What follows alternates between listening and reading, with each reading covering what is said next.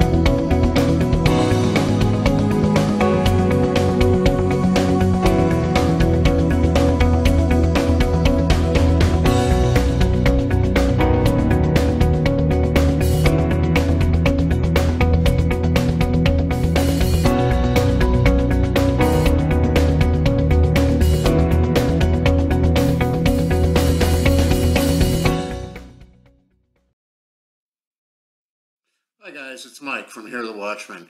Man, this message this morning is probably the most important post that I have made on our YouTube channel. I just want to let you know the church is dead. I'm telling you. I mean, to take one of Pastor Paul Begley's comments and just put it out there, are you serious? I mean, I'm telling you, I had a conversation today with one of the churches. It's a mega church. And I'm not going to tell you which church it was out of respect.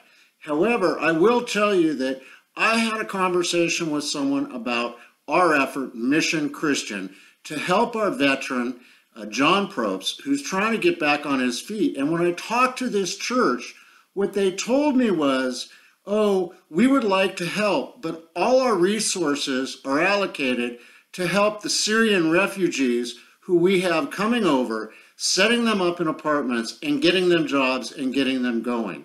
Really? I mean, I'm trying to, and we are trying to, provide for an American citizen who served his country, put his life at risk, his family is having problems, he's having problems, and this church wants to help a Syrian refugee instead of a United States veteran. What's going on? This is what's wrong with America. You know what? The church is just gone. And that's why efforts like Hear the Watchman, efforts like Steve Quayle, the Hagmans, Pastor Paul Begley, Josh Tolley, Lisa Haven, Lynn Leaz, all the people who are out there trying to spread the word of Jesus to all of you and to get you off the couch and into action to make America great again. Not to steal anything from Donald Trump, but really, if we can't help our own people, help those veterans who have gone out and served our country fearlessly, risking their lives, before we help others from other countries, then we're doomed. And we need to unite as Christians and help our own. America can be great again, but we need your help. The church is dead, folks. I don't know. I mean, I was just astounded when I heard that response. And there's nothing I can do about it. So we have to pull together. Please, pull together. You know, we do these conferences across the country. We're doing the one in Las Vegas this weekend with Billy Crone, L.A. Marzulli, Donald Perkins, and Carl Teatrib. Lisa Haven is going to be the MC of the event, and we're going to be streaming it live here on our YouTube channel for you to see, because we want to get the word out. Please, people, unite. Help us to help our veteran and his family to get back on their feet. Go to gofundme.com/Mission Christian.